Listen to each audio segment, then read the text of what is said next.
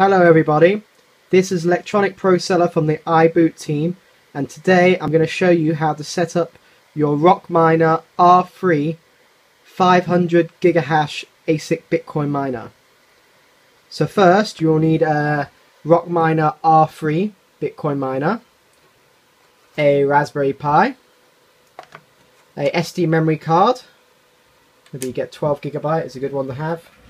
You will also need a MCU USB line to power the Raspberry Pi, or some other type of power for it, and you will also need 5 mini USB cables, and you will also need 1 ATX power supply. So the required power supply for this miner is a 500 watt power supply, but I'm using 900. So let's start.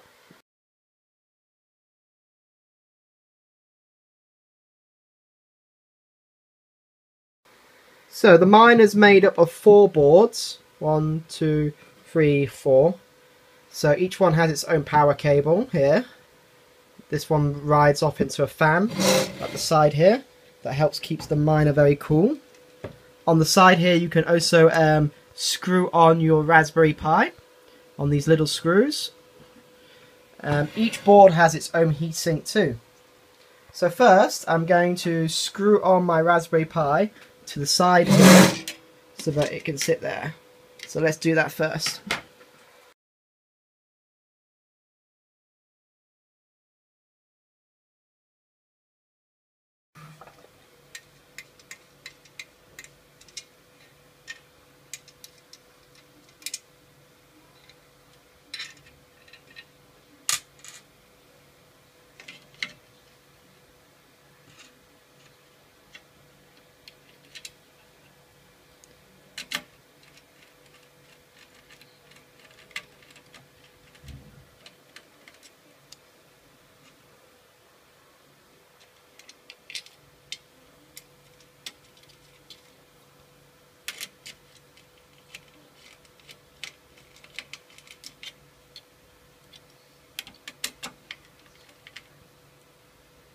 So now we have screwed on the Raspberry Pi to the side of the miner, so it sits there nicely.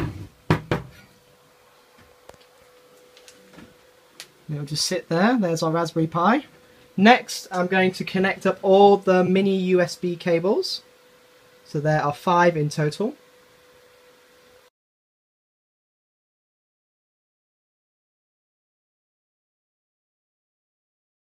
So now connect up all the mini USB cables. So it has its own built-in USB hub here that can take 4 USB ports. So you can plug them into there. Very handy. Next one.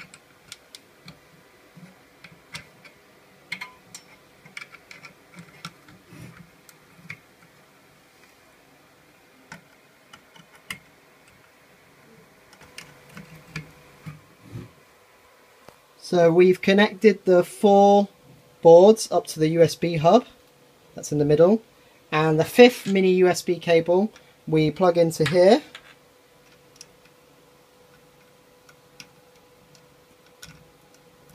And this one we plug into our computer, or into the Raspberry Pi. That's what we're using to control it today. So I plug it into here, into the Raspberry Pi. It's one of the ports.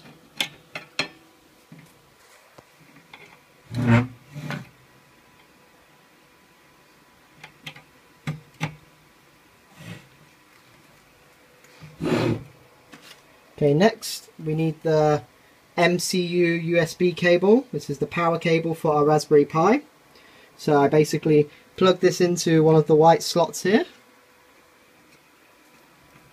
Each board has its own little slot here, so I'm just going to use this one.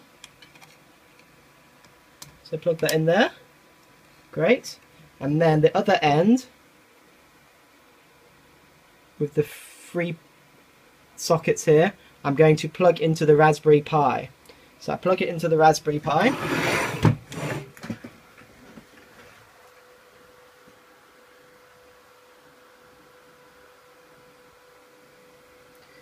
And when I plug it in, make sure the red cable is facing out, and you plug it in at the end, the pin's at the end. So make sure that's facing out like this. The red cable's facing out here. 3 pins, 3 pins. Boom. There you go. And that will give power to our Raspberry Pi along this cable all the way from the board. Great. Next, we are going to download the Raspberry Pi image file and write it to our SD memory card. And then we can start up the miner.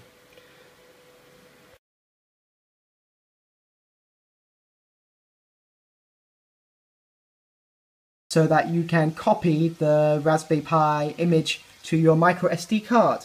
So I've downloaded them both already. Just going to plug in my micro SD card to my computer. Luckily I've got a slot here. You might need a USB drive to plug it into. Then open Win32 disk imager.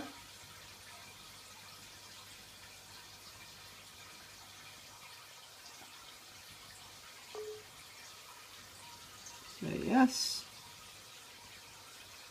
And then find your image that you want to copy to the SD memory card.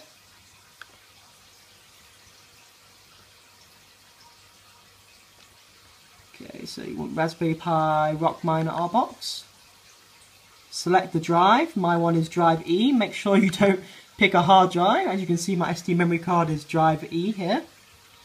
So pick drive E and then click write. Yes. So it may take a while. It's pretty slow.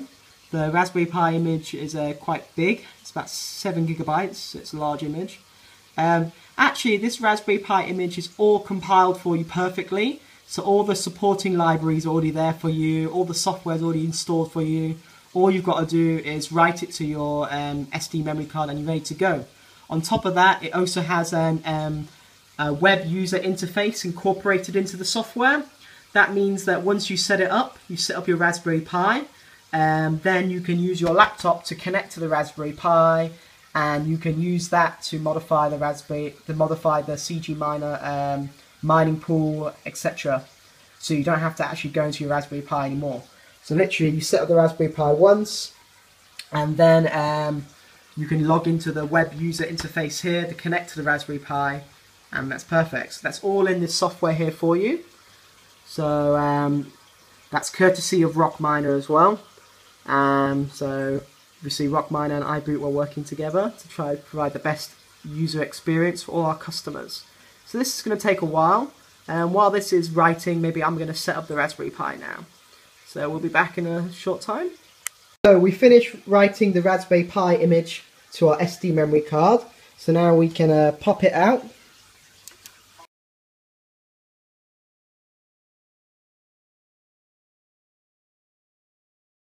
Next, we're going to plug in the power. So there are 4 power cables. It takes 6-pin power cable. There are 4 here we have to plug in. Then we're going to use an ATX power supply.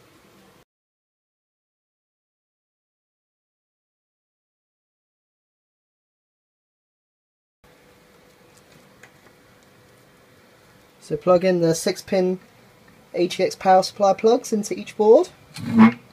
The 1.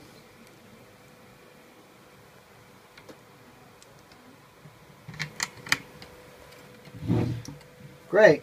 So now we're ready to go, and we're ready to start mining. We have to configure the web user interface to mine our chosen mining pool. So let's turn on the power.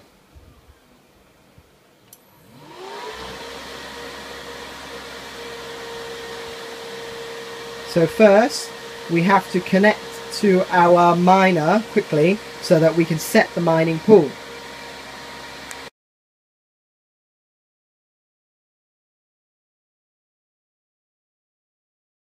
So now you are ready to set up the mining pool information. So take an Ethernet cable and connect it to the same modem that the Raspberry Pi is using.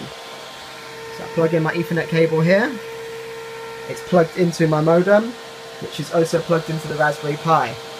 The default IP address of the miner will be 192.168.1.254. So we need to connect to this miner one time and set up the configuration, set up everything, and then it will happily mine by itself because it's a standalone miner. So to do that, first go down to your Ethernet cable settings.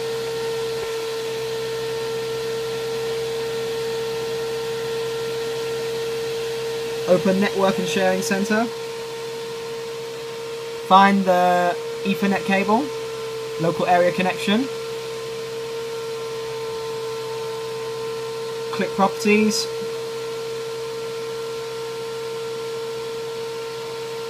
Internet Protocol version 4. Properties again. And then don't select obtain IP address automatically. Select use the following IP address. And then type in this IP address. So 192.168.100. Click subnet mask, okay, and click OK.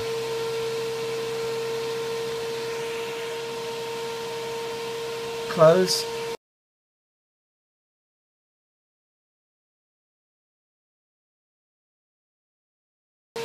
So now we will be able to connect directly to the miner and set up the mining pool and worker information. So open up Internet Explorer, type in the IP address of the miner, 192.168.1.254.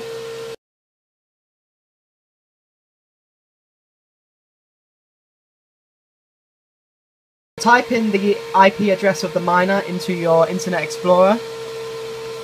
So the IP address will always be 192.168.1.254. Click enter. And we are into the web user interface now. You can see here it's mining away. So click config. And here we'll set the pool settings. So I'm going to use a Peercoin pool. So my Peercoin pool address is stratum.d7.lt.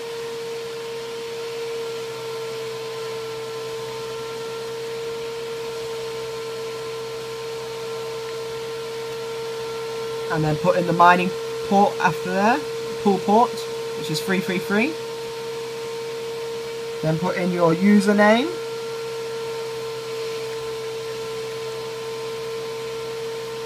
My username is iloveppcoin.2, and put in the password. My password 12345. And then you can also put a second backup mining pool here. So for the time being, I'm just going to use the same one.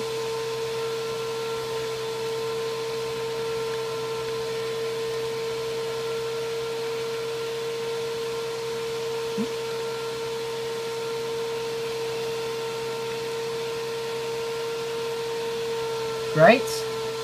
And also you can set the frequency here.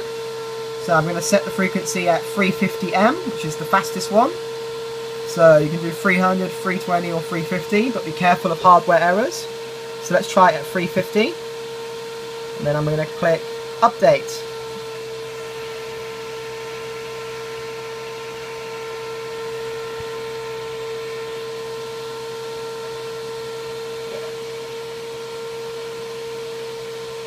Click reboot.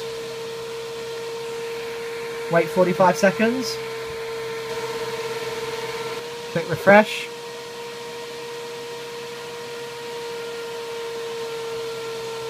Might take a while because it's rebooting. Refresh again.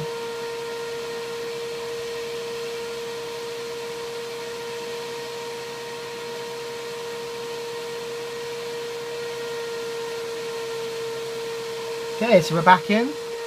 So finally, the last thing you want to do is set IP address.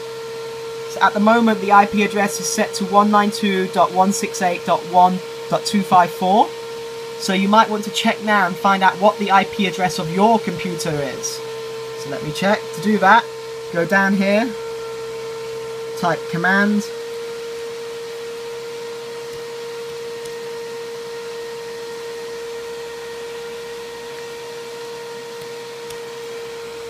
command, open command prompt, and then in command prompt type IP config.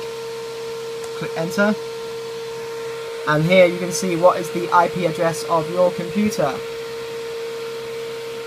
So the IP address of my computer is 192.168.8.3, and default gateway is 192.168.8.1.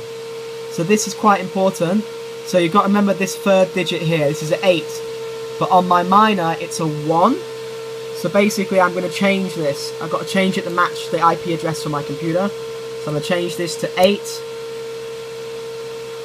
And change this to 8 as well.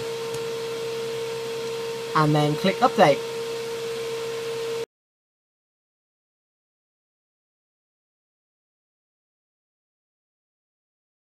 Now type in the new IP address of your miner. So I changed mine to 192.168.8.254.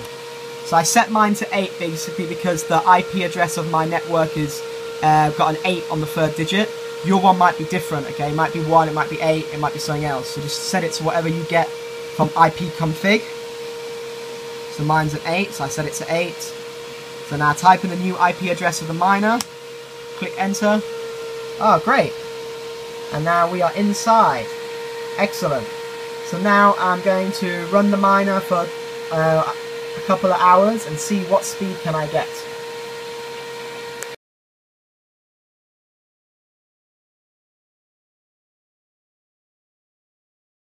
Now it's been hashing away for a while. Let's see what the speed is. So we're getting 510 gigahash per second. Very nice. So it's happily hashing away. Thank you for watching. If you're interested in buying a Rockminer R3 unit, then please visit our online shop, www.iboot.com. We are authorized distributors for Rockminer. Thank you. Bye-bye.